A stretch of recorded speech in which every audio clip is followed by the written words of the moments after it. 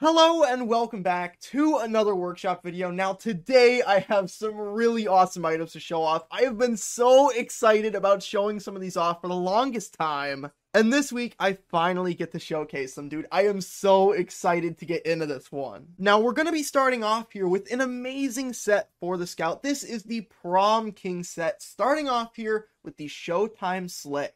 This is going to give him a really combed up, kind of dapper hairstyle. Of course, it's meant to go with this amazing suit cosmetic, and believe me, we will be getting into that. I am so excited to talk about that thing. But the hair cosmetic itself is really nice. I love hair cosmetics, especially on Scout, because he usually has like that buzz cut. And of course, the paint region is going to paint all of it because it's hair. It wouldn't make sense if it didn't paint the entire thing. Paintability is especially important on hair cosmetics because, of course, you can do all kinds of different hair color. Gray, black, brown, ginger, lime. I mean, all of the shades are here. And they do have some loadouts here. Now, this is going to be really, really good for just mixing into a ton of different loadouts. I really like how it looks with the poolside polo. I think that looks really good. But of course, you know why I'm here. I'm here for the deluxe tux. Now, I have completely devoted myself to the Sunday vest.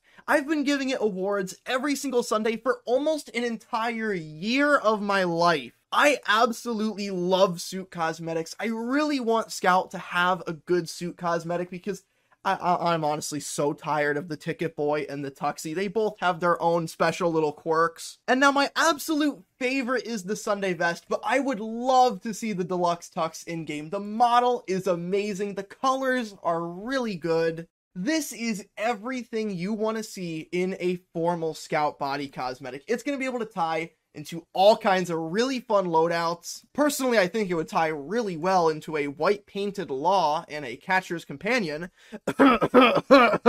Now, what's nice about this is it has two different styles. It has one style that paints the shirt like this, but then it has a second style that paints the bow tie, which it's just nice to have that option. Like if I had one of these for my loadout, I could use this style, paint it Australian gold, and then I have the white that ties into my Law. That little bit of gold ties into the badge on my Law. It's those little details like that that I just think are really neat. And from what I can see here, this is not going to have the abhorrent clipping issues that the Ticket Boy has. I mean, look at him. He is absolutely busting it down, and he is not clipping whatsoever. This is what I love to see, dude. Like, I do not say this lightly because I love the Sunday vest. It is my favorite workshop item of all time besides the Catcher's Companion. But there are very few suit cosmetics that I would be happy to see get in instead of the Sunday vest, but this is one of them. This is like a hall pass. I still love the Sunday vest, but if the deluxe tux gets into the game, you know I'm using it, dude. Like, this thing is amazing.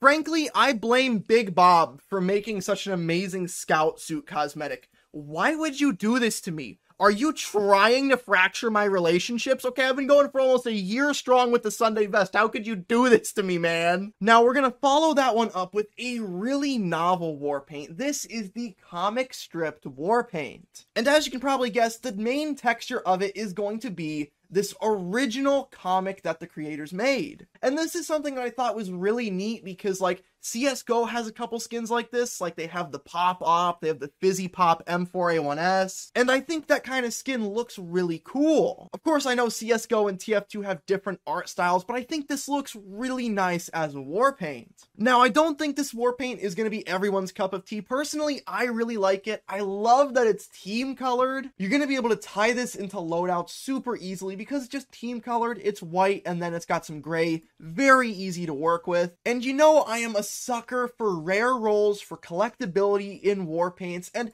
imagine having like a really good pattern of this where you have like a certain part of the comic like this. General Freedom right on the barrel. That's cool, man. That's just something that I think is really neat, and I think that concept works really well here. The comic texture is really busy, so I'm glad that they balanced it out with this kind of solid gray, very neutral, very easy to tie into loadouts.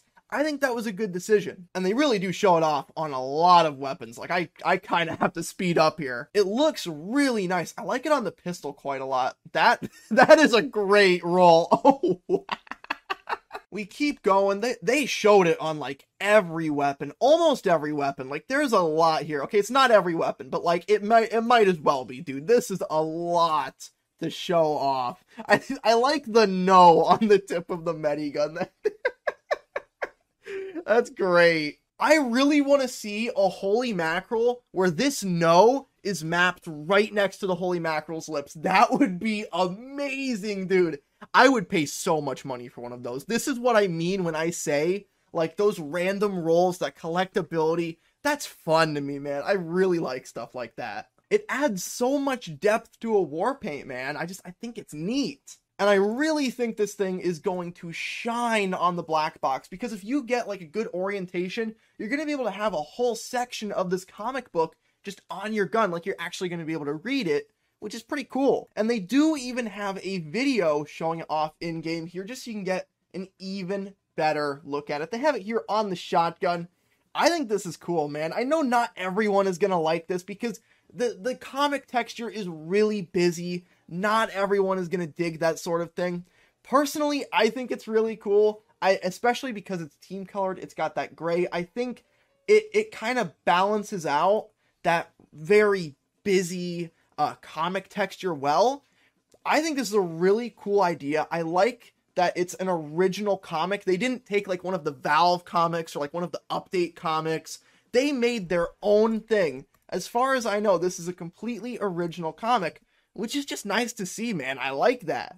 Now we're going to be following that one up with the Soviet Stetson. Now, I really like this promotional poster, but I'm getting the feeling that this is like a reference to something that I am just not getting. So if this is like a reference cosmetic, let me know like what character or what show, movie, anime, whatever it's referencing down in the comments below. I'm curious. But even any possible reference aside, this is a really cool hat. It's well modeled. It's got these shiny bullets on the front, couple of bullet holes on the side of the hat. It's got one eye covered, which is really unique. I think that's a cool little bit of detail. But what's really nice about it is if you don't like it, there is a style to remove that. Personally, I think the original style is hilarious. I just imagine a half-blind man running around with a minigun spraying it everywhere wildly. That is peak heavy in my opinion. They do have some loadouts with it over here, and I do think this is just scratching the surface of what you could be able to do with this. I think this would be really good,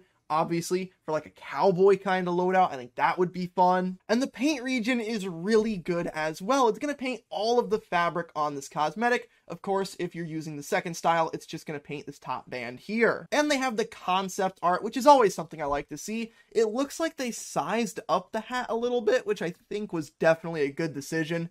But yeah, pretty cool to see where it came from. Overall, solid hat for the heavy, but this is bugging me. I really feel like this is a reference that's just going over my head. Whoosh. Now here is a cosmetic set that I have been so excited to talk about for over a month at this point. This is the Frontline Firebug set for the Pyro. I am a sucker, an absolute sucker for war-themed cosmetics in TF2. I think they look awesome. I think they fit the mercenaries well. This is the kind of thing that I just think is really, really cool. They've got an awesome promotional poster showing this thing off, and we are going to be starting off with the hat, the Impact Impaler. Now, this is going to have two styles. It's going to have a style with and without the titular impaler, which is nice that they included that because I think the spike is cool, but I also can imagine some loadouts where it would be better without the spike. And in general, this is just a really cool looking helmet. Of course, it is going to be team colored, so it's going to be like this very muted red on red team and this nice blue color on blue team. And I believe it corresponds to like the color of Pyro's pants down here, which is a nice little detail. Keeping the color palette consistent. I see you. I see you. They do have some loadouts with it over here. Now, obviously, Pyro has so many items that are going to pair amazingly with this. The Foster's Facade with the Wanderer's Wear is just insanely good. I think that's an amazing loadout. With the Mayor Mask, also really good. I could list off loadouts for this thing all day long. The paint region definitely helps a lot too. It is going to paint the entire helmet, but not the spike. And of course, the style without the spike is still just going to paint the helmet normally. But then we move on to the mask cosmetic, the masked loyalty. Now, this bad boy is going to have 3 different styles. So you're going to have a style like this. The second style is going to kind of invert that pattern. And then for style 3, it's just going to paint the entire thing. And I think it was a really good decision to do different styles, especially style 3. I really, really like style 3. And it's also going to include some pockets, as you can see over here. That pocket and that pocket are part of the cosmetic. And something that I just noticed is on red team, it has like the golden detailing, it has the golden buttons, the golden spike. But then on blue team, it replaces it with silver. I think that's a pretty cool little detail. And because this is a 3-piece set and every item of that set does that same gold and silver thing, it's going to match up really well. Now, as far as the mask goes, I'm sure it goes without saying that you are going to be able to do some insanely cool loadouts with this thing. That is actually a really cool use of the second style. I think that doing like scary looking Halloween loadouts with it is going to be really fun. Now, the paint region is pretty straightforward. This is the paint region for the first style, which is going to paint it like this. But then of course you do have the other 2 styles where it paints the skull instead of the rest of the mask, and then the third style where it just paints everything. But this is where things get absolutely insane. This is the Torture's trench coat. I do not say this loosely. This is one of the best pyro body cosmetics I have ever seen, period. It is insanely good, dude. And this is the kind of thing that I just don't understand why we don't already have this for Pyro. This would be so good on Pyro. He has so many items that would go with it. It would be amazing. It is insanely well made. I love everything about this, dude. It looks so good. There is a reason why it has so many awards, and it deserves every single one of them. Here is but a taste of the different loadouts you can do with this, and frankly, I think this is just barely scratching the surface. Like, you don't have to just use this for like a war theme. You could do like a Patriot's Peak loadout with this. You could take it in a more upscale direction, which I think would look really cool. And the paint region is going to paint the little shoulder pads here. Frankly, I don't think there was really a better paint region here. That's good. That's fine. That's all right. This is one of those items that doesn't really need paint, but I mean, yeah, you might as well have it. It's no big deal. It's there for the people who want it, but overall, dude, this is an absolutely amazing set for the Pyro. If you are not going down into the description and voting for these items at the end of the video, what is wrong with you, dude? This is as good as it gets. This video has some absolute heavy hitters.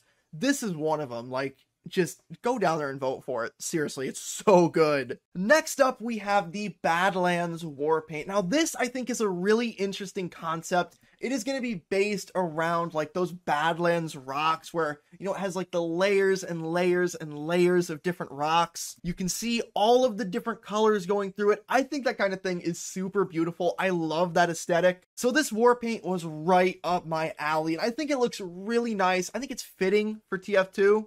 Now, if I had to nitpick a little bit, this thing is pretty red. I mean, I know it's still technically brown, but it's a pretty red brown, you know? Some kind of blue team version could have been nice, but at the same time, this is no worse than like Glacial Glazed or Igloo or some of the blue war paints that we have. And I rarely see anyone getting confused about team color because of those, so this would be completely fine, I think. Obviously, this doesn't have a team variant because this is how it looks in real life. This was the reference. It makes sense, and I think it still looks really, really good. It's just the slightest of slight nitpicks. It looks really nice on different weapons. I like the sticky bomb launcher quite a bit. I almost wonder if you could get this rotated a different way, so like there's a stripe of different color rocks going through like the stripes on the drum of the sticky bomb launcher. I think that could look really cool. Like you have gray, you have red, you have brown going through there. That could look insane, actually. I would really like to see something like that. And then they do show off the wear down here. I don't believe it has any custom wear. I don't think it really needs it.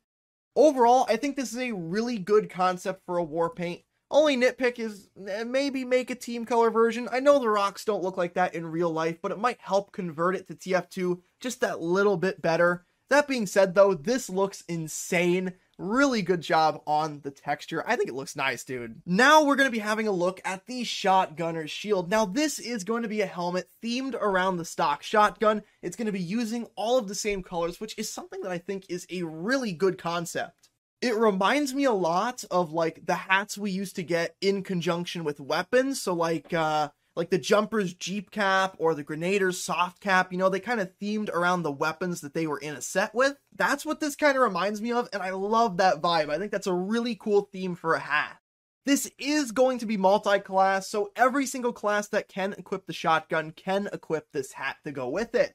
The model on this is really nice. I love the shotgun shells on the side here. The front panel with like the bullet holes in it is really cool as well. I think that's a really nice touch. And I think it fits the mercenaries really well. I mean, obviously, it's going to be best on Soldier. Soldier is just the helmet guy. It looks amazing. But even on like Heavy, Engineer, it pulls its weight, man. I think it looks good. And you're going to be able to do some really awesome loadouts. Now, I am a flat catcher enjoyer. I love that cosmetic to death.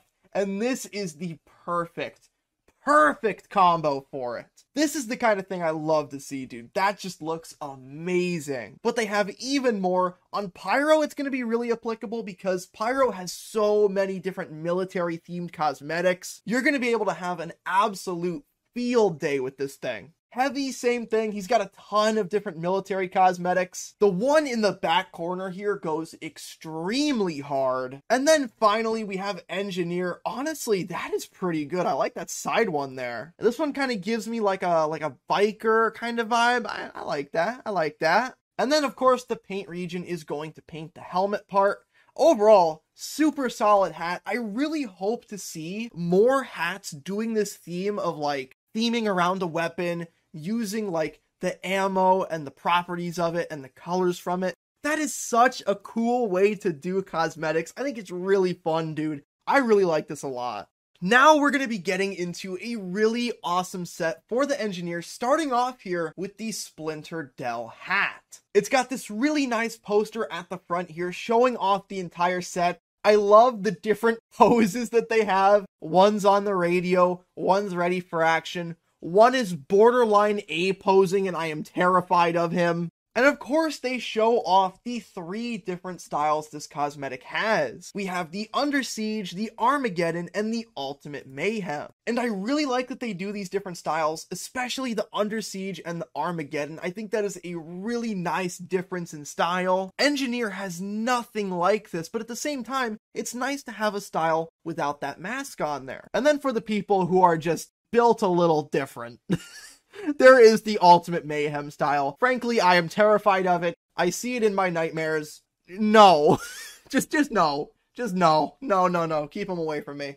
Now, they do have some loadouts here with the Under Siege style. I think you're going to be able to do some really awesome stuff with it, but I cannot stress how awesome these styles are. I mean, you can do some really awesome, like, military-themed loadouts with this, robber-themed loadouts. Of course, you can make the guy from Splinter Cell, which would be pretty fun. But things are taken to the next level when we have a look at the Bulletproof Builder. This is going to be the body cosmetic for the set, and this is something that I think Engineer has needed for a long time, like this military vest kind of thing. A lot of classes have a cosmetic like this, and I think Engineer would be able to make really good use of it. I like the pockets. I love how they follow the secondary team coloring, really matching the cable well. I think that secondary team coloring is super important to have, especially on Engineer because he has so much of it. I also really like how it says Dell on the back of it. That's a nice touch. And if that wasn't enough for you, it also has 2 different styles. You have the tactical style and the tacticool style. Now, what is the difference between tactical and tacticool, you ask? Camo, of course, alright? You might be tactical, but you're not tacticool unless you have camo. This is just an established fact. And they do show off some loadouts here that use the tactical style. This is going to be really versatile. You're going to be able to pair this with so many different items. I love how it pairs with the Lawnmaker's alternate style. That is really nice. Overall, really good set for the Engineer. I would love to see this get in. I think it would add a lot to Engineer's loadout possibilities, and it would be really fun to mess around with. Plus, it's just insanely well made. Like, this is good stuff, man. Now we're going to be having a look at the underdeveloped Warpaint. Now, if you've seen my April Fool's Workshop review, you would remember this Warpaint because it was an April Fool's submission. And it was an April Fool's submission that, unironically, I thought was really cool. And what's really nice is the creator took that and made a more legit version, like actually thinking about color palettes and actually trying to make it look really good. And the result of that is this really nice cream spirit colored war paint, of course based off like dev textures and things like that. And I think this is really awesome. First of all, I love the secondary team color going on. This is going to tie into loadouts really, really well, especially on Engineer. And then you have these two different gray colors, which, yes, I know are part of the reference, but at the same time, they're going to be neutral, so they're going to tie into loadouts really well. And as it wears, it's going to tie into that generally gray wear color super well. Because most weapons in the game wear to be like some form of black or gray, you know? So even in Battle Scarred, this thing is going to look pretty good. And they show it off on literally every single weapon in the entire game, which I really do appreciate, but it is a lot to go through, so we are just going to kind of have a nice little scroll through. I really like this though. I think you're going to be able to tie this into some really interesting loadouts, especially on Engineer. On the wrenches, it is so cool, man. I would probably use this on a wrench and like a Rescue Ranger. I think that would be amazing. I also really like how it looks on the Medigun, like the Uber Saw. There are just some where the colors map a certain way, and it just really works for me. Got it on the sniper and the spy weapons. Kind of have a discount Australian sniper rifle and a discount Australian knife. If this gets in, I'm gonna use it on a sniper rifle and a knife. I'm gonna name it that. And then of course we do have the multi-class items, and then they do have some in-game screenshots, of course, on the legendary map. And in-game, I think this looks really good. I mean, I know this started as an April Fool's joke, but genuinely, I could see this getting in as like a mercenary grade. It's a cool reference, but it looks good. Like, this would have a genuine use. You would be able to tie this into loadouts. I like this one, man. And I think the story behind it is really interesting because I don't think the creator was expecting people to go, wait, this is actually cool. So then they went and made like a serious version. I just think that's cool. Like, that's a good story behind an item. That's going to be followed up by the brass belt. Now, this is something I love to see because we all know, okay, Heavy's stock bullet belt, it's not bullets, it's crayons. It is literally crayons. In general, I would say the TF2 mercenaries have aged pretty gracefully. That cannot be said for Heavy's bullet belt. So I really love to see a revamped, really nice, redone bullet belt. They've got a nice poster showing it off here, and this is gonna look absolutely amazing. It's gonna be nice and shiny. The bullets actually look like bullets. I know, it's shocking. And you're gonna be able to use this in some really awesome loadouts. I like the Rambo thing they got going on. I like the military things that they're doing. There's a lot of different loadouts that would really benefit from having this. And because it's so shiny and it's so loud, imagine this with like an Australian Tommy Slav or an Australian minigun. That would look amazing. It's even paintable. It's going to paint the side of the bullet here. Not a massive paint region, but like it's something. You can kind of see it. You can see it well over here. You can see how it's red on the side here. And then they have a bunch of in-game screenshots. And as you can see, look at it with the Australian Tommy Slav. It's so good, man. I also think it's really cool with the heavyweight champ belt. Just that brass on brass almost. Just looks really cool. Pairing it with the eviction notice would look absolutely insane. It's not too bad with the brass beast either, because it's just that theme, you know? Overall, insanely cool cosmetic. This is something that I just think we should have had a long time ago. Just a better bullet belt for Heavy. Why not, man? This would be a perfect mercenary grade item.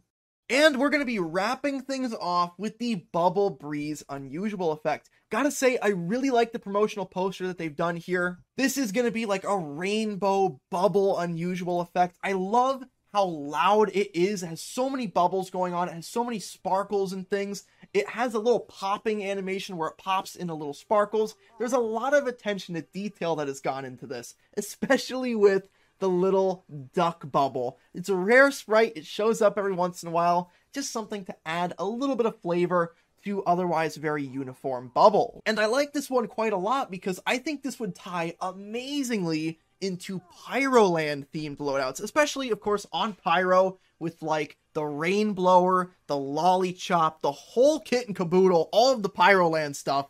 I think that could be really awesome.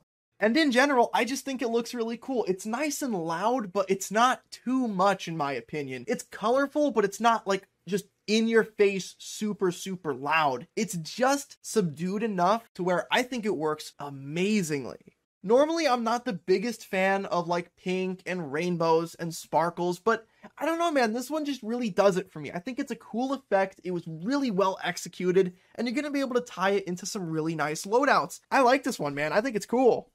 That's going to be the end of this video. Thank you so much for watching all the way to the end here. Remember, all of the links to these workshop items are going to be down in the description, so please go down there, vote yes, favorite them, and give them some awards if you're so inclined. The amount of quality on the workshop has just been insane. Like, I had to move this series from being weekly to 2 episodes per week because I wanted to cover all of the amazing items that I wanted to feature before the summer update comes out. Like, they are pumping out bangers faster than I can talk about them. And hey, if you're new here, I did just say I do 2 of these videos per week, all the way up until the summer update. So if you're new, please do be sure to subscribe. It would really help me out because I'm trying to build up this series to be a platform for really amazing work on the workshop. Show some support to the incredible workshoppers that make these updates possible. But with that, I will see you in the next one.